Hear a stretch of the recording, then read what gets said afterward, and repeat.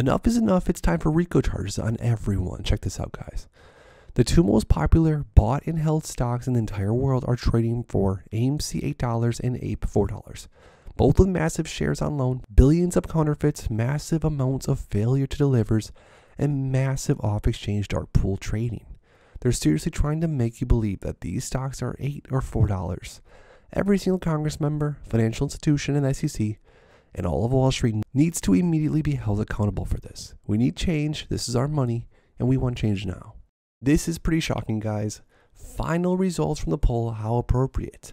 The 99% know the government doesn't give a crap about them. If we are the 99%, why are you putting up with this insanity?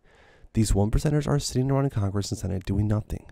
So this is pretty crazy, guys. This is a poll that an ape made on Twitter just to get a read from the community, and obviously the community is going to be a little bit biased. Let's be real here, because the community is pretty upset.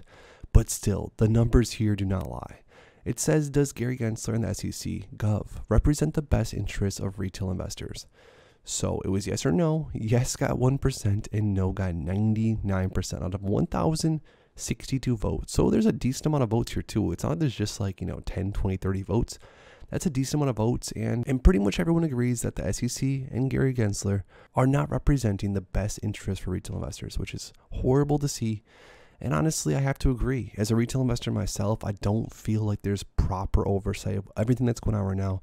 There's a lack of transparency, which is the number one thing that makes me mad.